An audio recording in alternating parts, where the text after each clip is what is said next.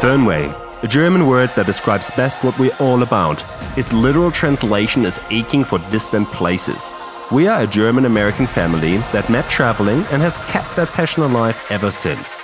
We are the Fernweh family.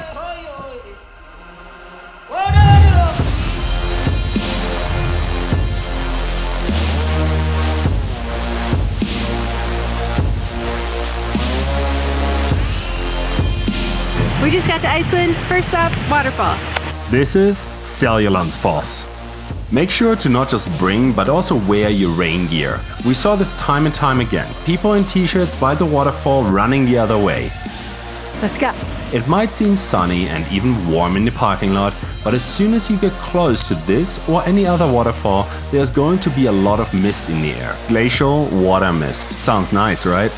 Hey, that's the spot Justin Bieber was standing in his I'll Show You music video. Though he didn't get nowhere near as wet as we did. Oh my god! So this is the waterfall that has been taking over my Instagram feed for quite some time now.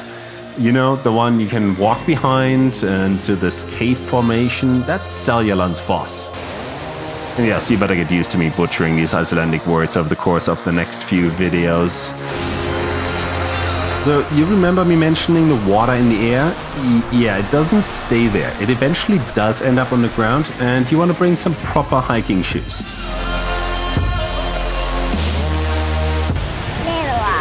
It's a big waterfall. It's not little, it's a big waterfall. It's time to evacuate the premises before someone hears Liv call the 60-meter Colossus a little waterfall. We're heading to what's going to be our base for the next few days.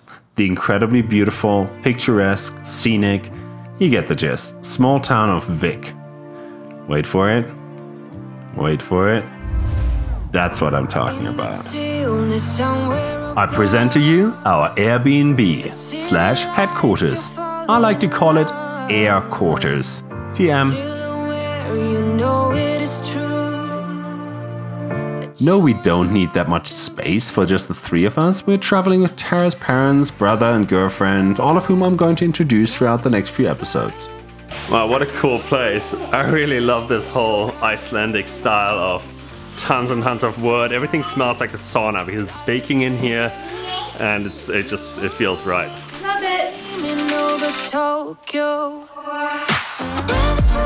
And then there's the volcanic black sand beach, 2 minutes walking distance away. I mean, it sounds like something out of a Flintstones brochure.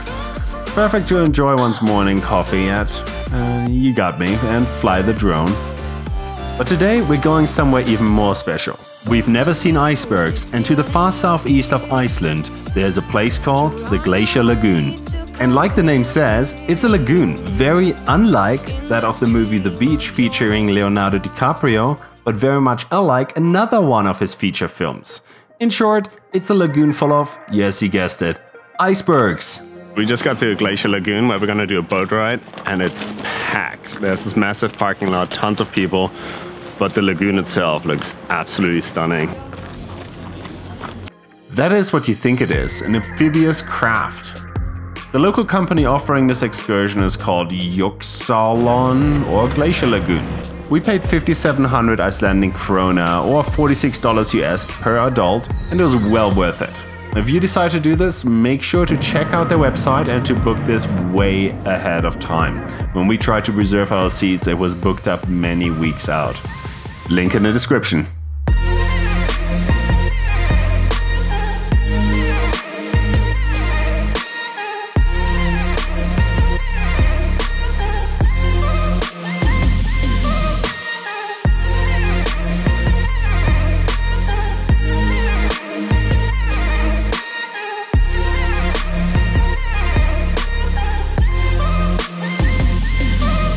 The glacier bay first started forming as recently as 1934, when Brydam, I'm just going to put it on the screen, started to retreat due to global warming. Which is part of Iceland's and Europe's largest glacier by volume, Vatnajökull. This is a beautiful and equally terrifying visualization of our impact on this planet in such a short amount of time. And a rather humbling experience.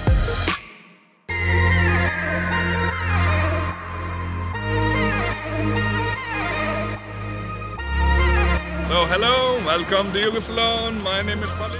The guide we've had was very knowledgeable and pulled out a chunk of iceberg, which after some touching and some chiseling turned into a taste testing, which Liv really enjoyed. That was fun. 1,000 euro ice.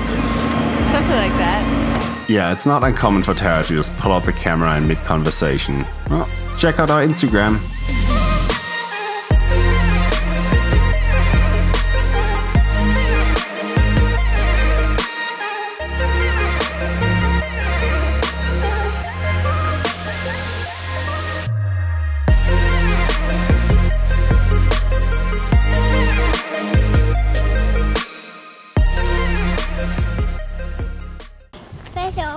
That is a special rock.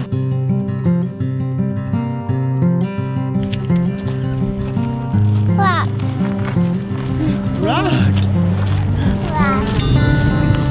I'm gonna be alright. Yeah, fish. Let us know in the comments if you know what she's so excited about. Know that I love you so. Time for a quick epic Iceland family picture. We just got off the boat and now we're off to Diamond Beach. Orange light, I want you. Right next to the lagoon on the ocean side lies Diamond Beach. This place is a real gem. See what I did there? But seriously, the iceberg chunks leaving the lagoon are being washed up here, making the ice a spectacular sight with the black sand beach as their backdrop. Love you so.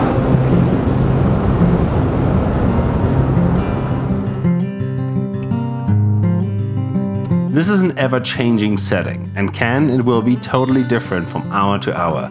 Might be worth sticking around in case you're there during a lull.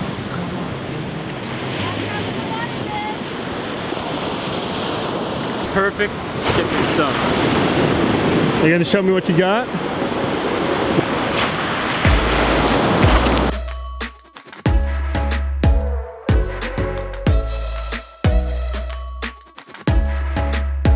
Liv, sind deine Hände dreckig? Yeah. These black sand beaches are a typical sight here in Iceland. The sand consists of tiny fragments of basalt, which is created when iron and magnesium-rich lava rapidly cools. For example, gets in contact with water.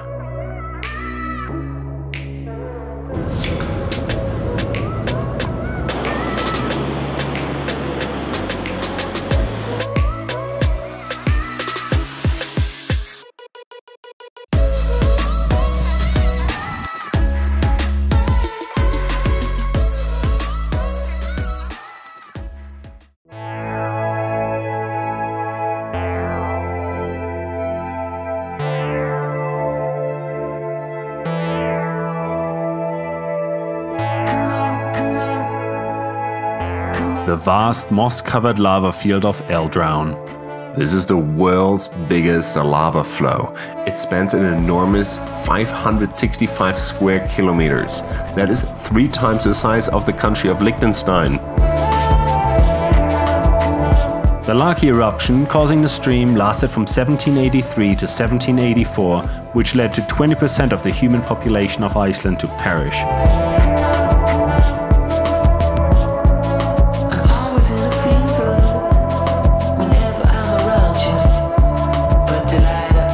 Get this, some historians speculate that the volcano's fallout that created ash to drop and sunlight to be blocked by the haze over Europe to having contributed to the French Revolution.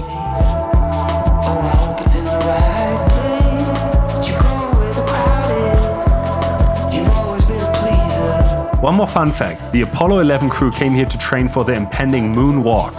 I guess you couldn't find a more out-of-this-world landscape if you tried.